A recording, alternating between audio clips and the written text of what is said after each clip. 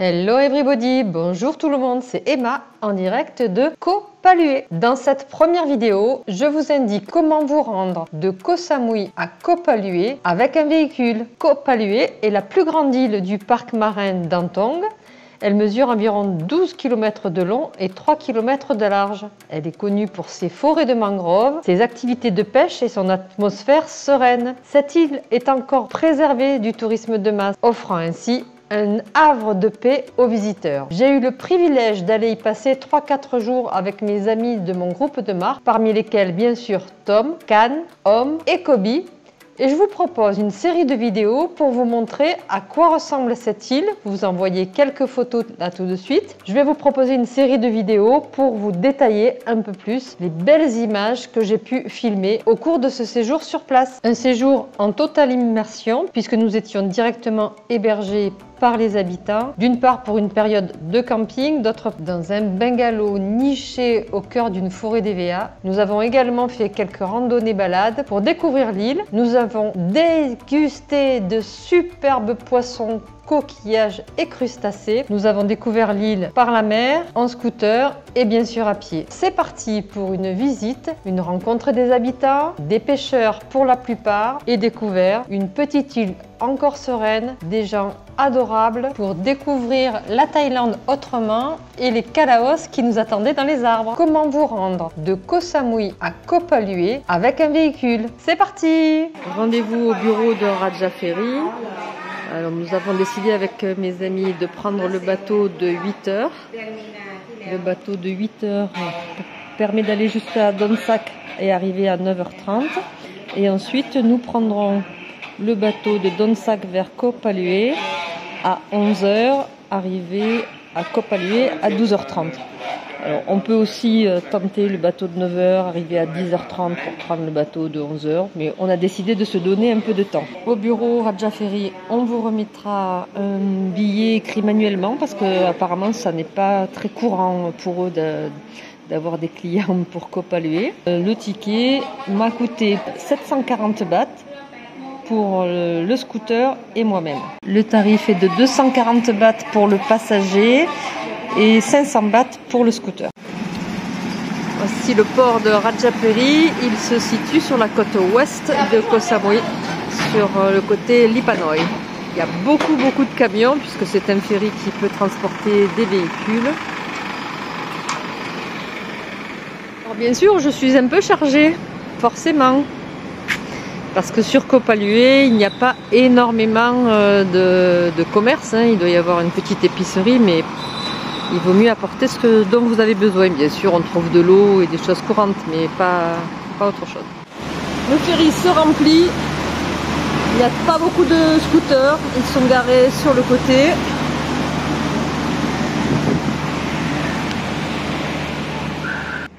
Pour se rendre à Koh Phaluai depuis Koh Samui, il est donc nécessaire de prendre un premier ferry de Koh Samui à Donsak et un deuxième ferry de Donsak à Koh Phaluai.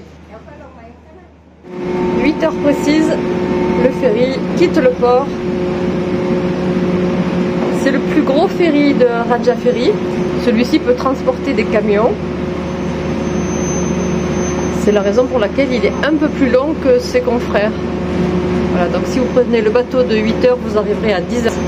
Si vous prenez le bateau de 9 heures, vous arriverez à 10h30.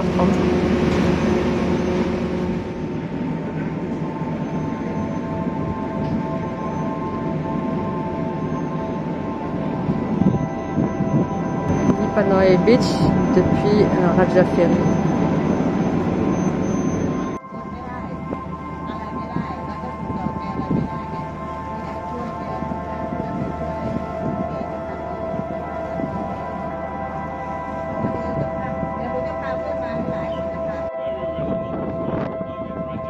Il est près de 10h et nous arrivons près du continent, près de Donsak.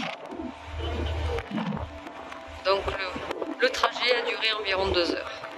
Le temps de sortir du bateau numéro 1, nous sommes garés ici à Donsak et nous attendons 11 heures. Donc là on va attendre une petite demi-heure avant de partir pour Koh Phaluai. Alors dans le deuxième bateau pour Koh Phaluai. Il n'y a pas beaucoup de monde. Nous sommes arrivés avec 4 scooters. Il y a juste le monsieur habillé en mauve là qui a le deuxième scooter chargé à bloc. Lui, il vit sur l'île. Il y a Tom avec son van ici. Et puis bon, il y a quelques voitures qui y suivent. Village numéro 1 et 2 sur le côté droit de l'île. Village numéro 3 ici au centre, avec les quais du port. Et village numéro 4, il faut faire le tour. Une des raisons qui font qu'il y a peu de rotation, alors d'une part c'est peu touristique et d'autre part il y a des problèmes d'accès, et notamment en cette saison, problème avec les marées. Là ce sont des gros bateaux, ce sont des ferries. Des travaux de dragage sont en effet réalisés de manière à pouvoir mieux accoster en période de marée. Pour permettre aux gros bateaux, aux gros ferries d'accoster. Alors aussi pour ravitailler les villageois qui sont sur l'île.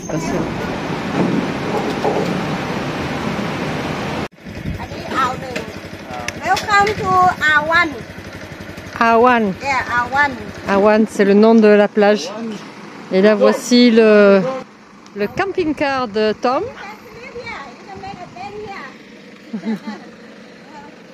Et voilà, un endroit pittoresque. Le retour c'est pareil, il vous suffira de vous présenter au port environ 30 minutes avant le départ. C'est pas la peine d'arriver beaucoup plus tôt parce qu'il n'y aura pas de personnel. Vous voyez ici, il y a le bureau d'enregistrement pour la vente des tickets. La personne arrive avec le ferry. Donc ne pensez pas pouvoir acheter votre billet très à l'avance, c'est pas nécessaire. Quelquefois l'horaire a un petit peu de décalage en raison de la marée. Ensuite vous vous avancez vers le ferry. Voilà. Là ce sont les véhicules qui arrivent, qui sont en train de descendre du bateau. Et ensuite nous allons nous avancer pour 1 heure de traversée vers Donsac. Environ 1 heure d'attente et à nouveau un ferry pour Koh Samui.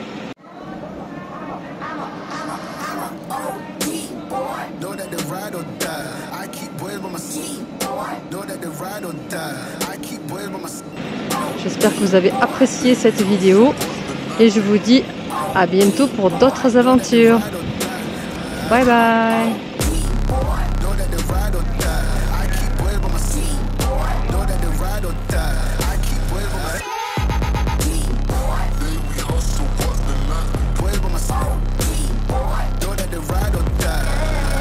My name came up a lot of sounds, more when I was not around. Certain people that I know, they ain't no longer about. My name came up a lot of sounds, more when I was not around.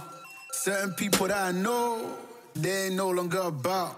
My name came up a lot of sounds, more when I was not around. Certain people that I know, they ain't no longer about.